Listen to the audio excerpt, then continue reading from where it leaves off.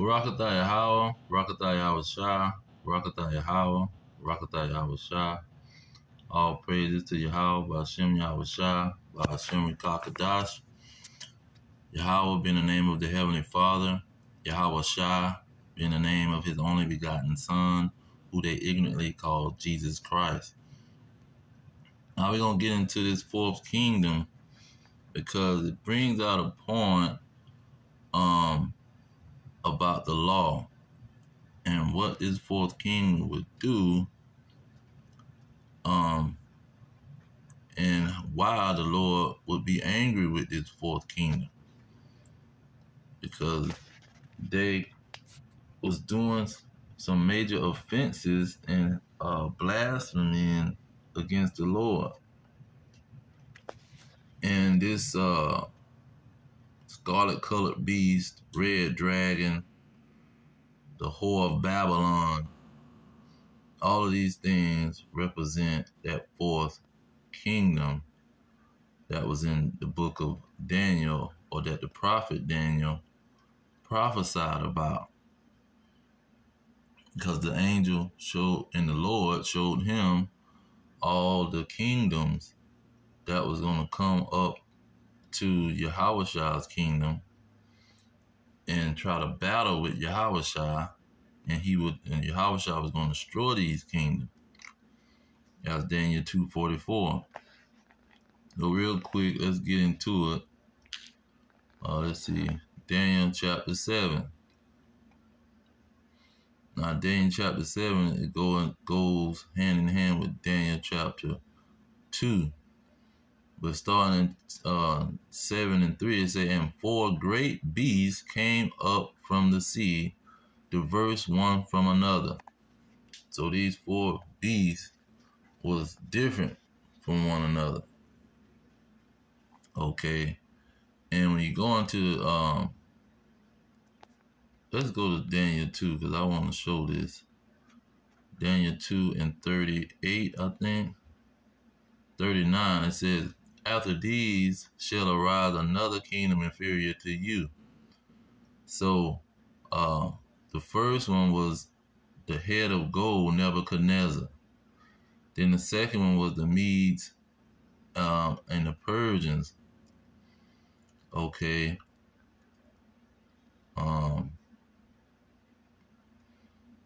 So that head of gold, and then the second one was gonna be inferior to the one of gold. Say, "After the third kingdom of brass, which shall bear rule over all the earth. And the fourth kingdom shall be strong as iron." So we talking about that fourth kingdom. This is who Yahweh Shah is coming to destroy. Okay, now we jump over to 7. And 3 talked about the 4 beasts. Let's get to the 4th beast. Let's see here. The 4th beast. Let's see, verse 17, it said, "And these great beasts, which are 4 kings, which shall rise out of the earth." So this is a kingdom. This fourth beast is a kingdom. Verse 19, it said, then I would know the truth of the 4th beast, which was diverse from all the others, exceedingly dreadful, whose teeth were of iron, and his nails of brass, which devoureth, break in pieces, and stamp the residue of his feet. Let's see. So this talking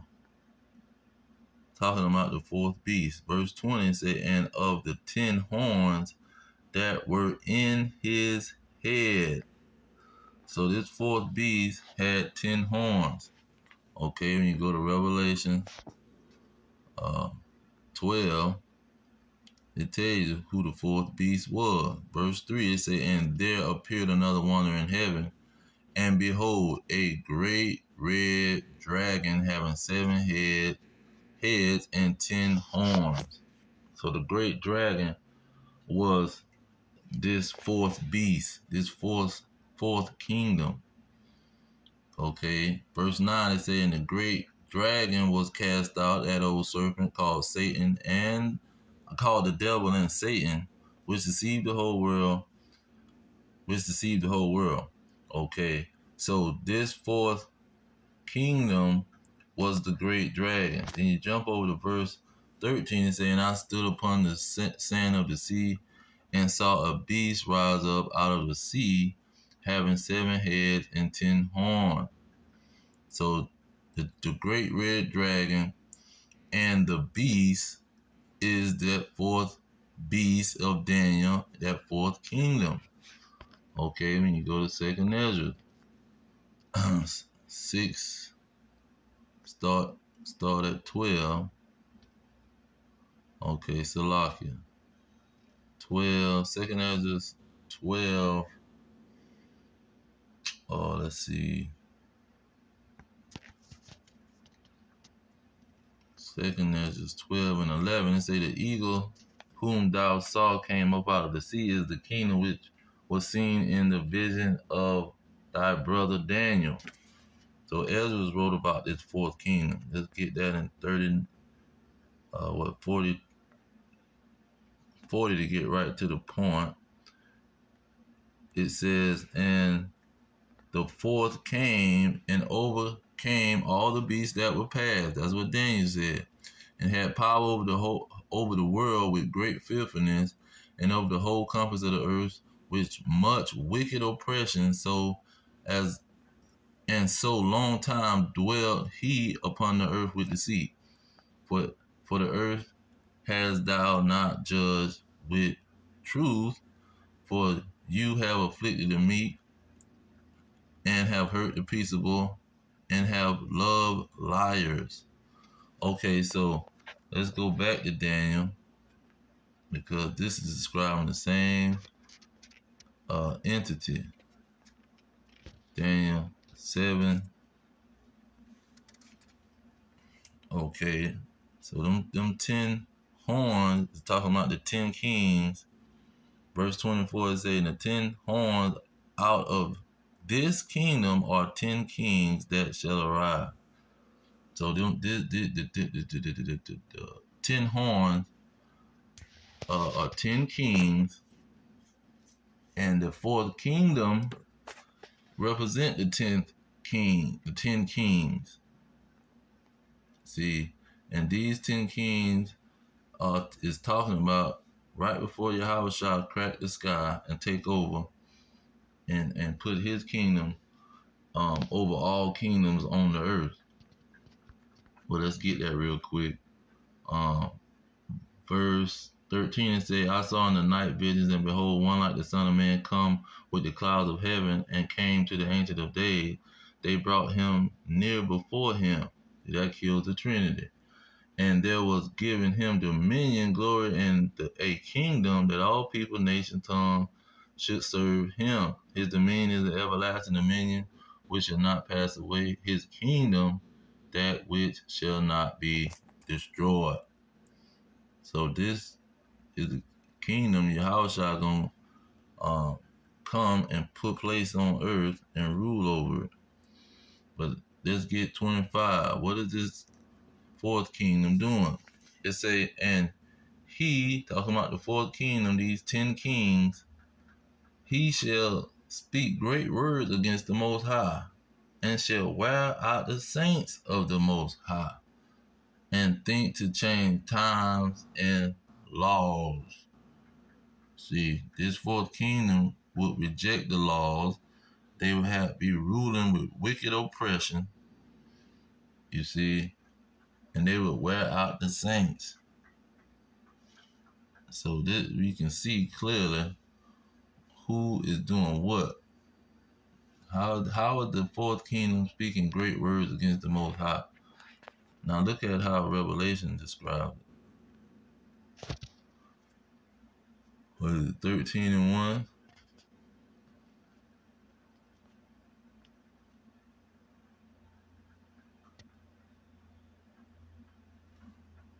What in the heck just happened?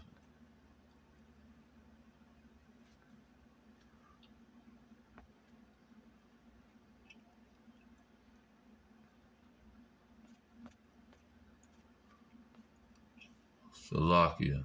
13. Here we go. And I stood upon the sea, um, and I stood upon the sand of the sea and saw the beast rise up out of the sea, having 7 heads and 10 horns, and upon his head 10 crowns, in his head the name of blasphemy. See, that fourth kingdom was telling lies, man, and speaking great words against the Most High, blasphemy. Now, when they changed the law, that's the big thing that they did. And you can tell that this fourth kingdom is not talking about some Christian church or Muslim mosque or Buddhist, Hinduist, Egyptologist group of people. See, these laws is going to be kept by the Israelites, the children of Israel, because they rejected the laws and because the laws was only given to them. But these heathens, they not going to be able to keep the law. And so this is not talking about some Christian church. See, the saints of the Most High is talking about the Israelites. Let's get that real quick. Psalms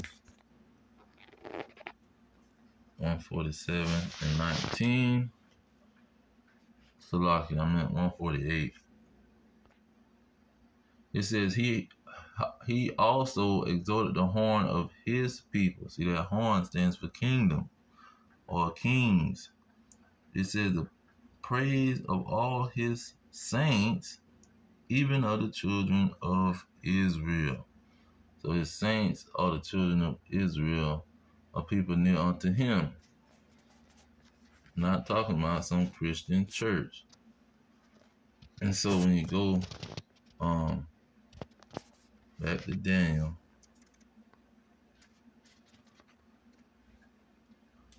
it says they was gonna change the times and the laws. And so this is why they ruling with much wicked oppression. Let me get Proverbs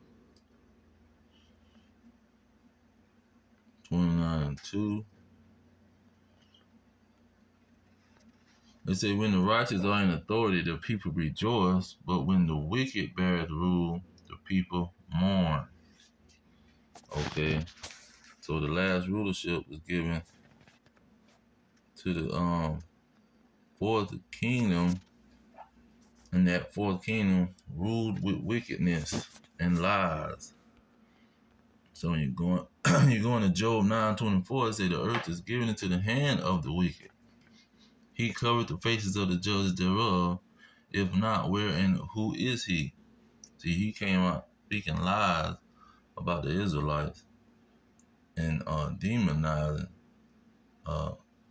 the Israelites. Salakia. It says he covered the faces of the judges. So he set up white Jesus.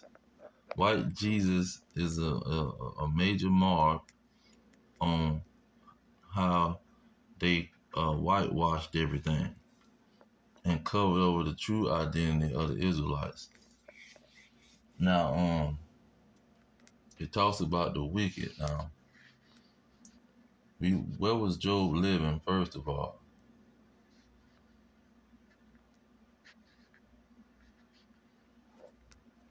Job was living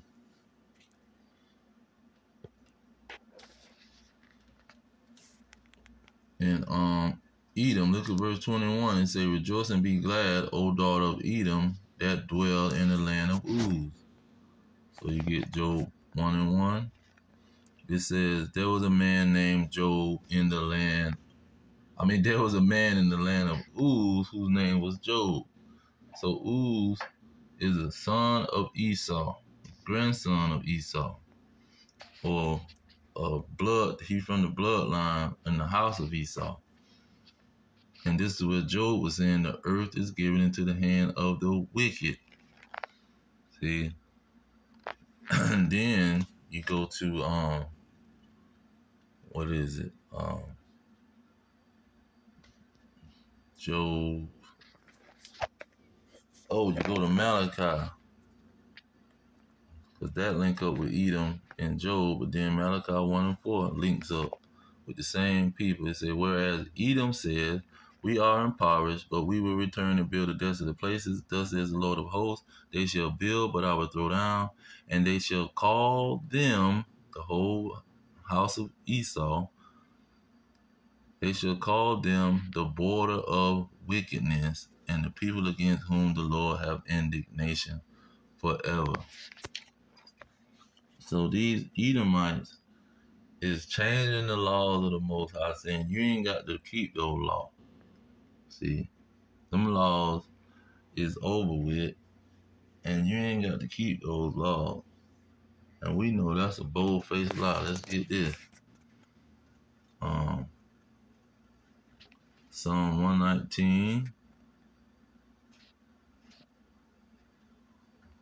Was it 142?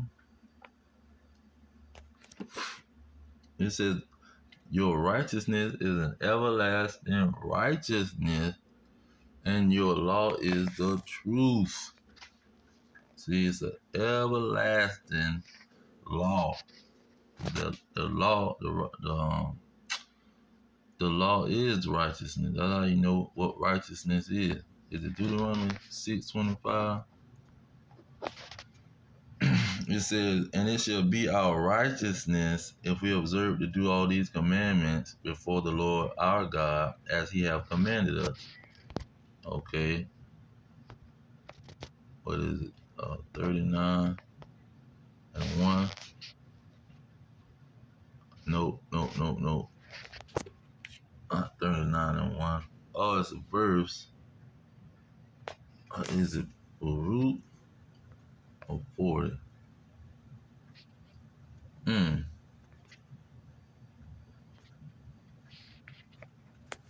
Let me try.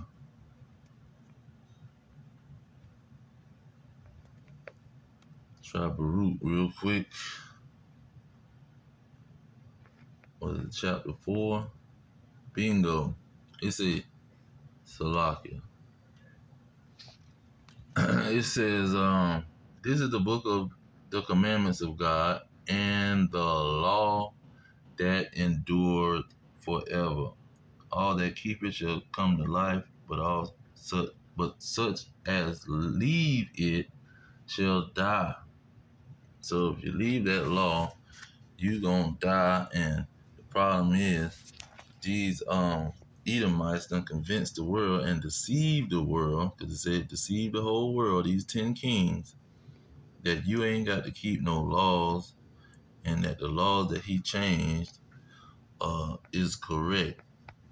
He was correct in changing these laws, them as a nation. But that's a bold-faced lie. But this is what they was gonna try to do.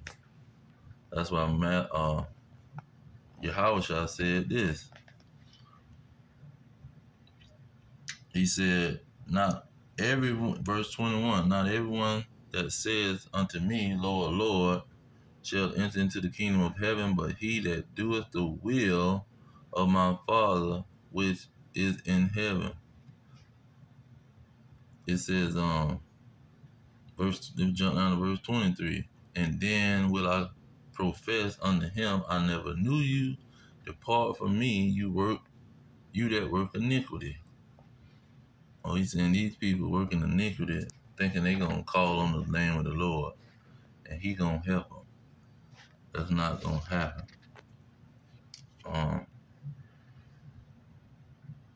Let's see. Seemed like it was another one that I wanted, but that's mainly the gist of what I was bringing out. That this fourth kingdom was gonna rule pretty much with a rod of iron. And Yahushua and the Israelites is going to take the kingdom from them. And that fourth kingdom would be the last one to rule. And pretty much Revelation 17:16 tell you how the end of that fourth kingdom was going to happen. They say the 10 horns which thou saw upon the beast, these shall hate the whore, and shall make her desolate and naked, and shall eat her flesh, and burn her with fire. So this, that woman, which is America, when she begin to be hated, these rest of these Edomites that's in the EU and the NATO, they gonna turn on America and hate her, and they gonna shoot nuclear missiles and blow her to smithereens. Let's get that Jeremiah 50:9. It says, "For lo, I will raise and cause to come up against Babylon an assembly of great nations from the north country, and they shall set themselves in array against her. From hence she shall be taken. Their arrows shall be as a mighty expert man, none shall return in vain." So this is how that fourth kingdom is going to end. Assembly of great nations. The 10 kings that she was affiliated with, they going to blow her to smithereens. All the nations going to attack Babylon. That's going to be the end of the fourth kingdom as a whole. And that fourth kingdom represents the Edomites. Get that in 2nd Ezra 6:9. It say, "For Esau is the end of the world." Esau is that fourth kingdom. The nation of Edom is ruling the fourth and last kingdom. It says, "And Jacob," which is Yahushua, who's gonna have the scepter. Uh, what it said, he gonna have the scepter. He gonna have the rulership. It says, "And Jacob is the beginning of it that followeth." As when Yahushua come and present himself to the world, that's when he's gonna begin the new heaven and the new earth, that blessing that was given from Abraham right along to Isaac and then Jacob, the 12 tribes of Israel. And so that fourth kingdom is going to be destroyed. That's why you got Isaiah 63 say Yahweh coming to Edom. You got Isaiah 34 saying the same thing, that Idumea and Edom is going to be a great slaughter in these places. It's going to be all hell breaking loose. And it's all going to end in the great grand finale of the Israelites being delivered and these other nations that's in Babylon, the Great America, they're going to get burnt up by nuclear fire that these other nations is going to send over him. But I'm going to leave it there. All praises to Yahweh, Bahashem, Yahweh Shah, Bahashem, Rekakadash. Double honors to the elders pushing the truth. Peace to these elect worldwide. Our kingdom is at hand. Shalom.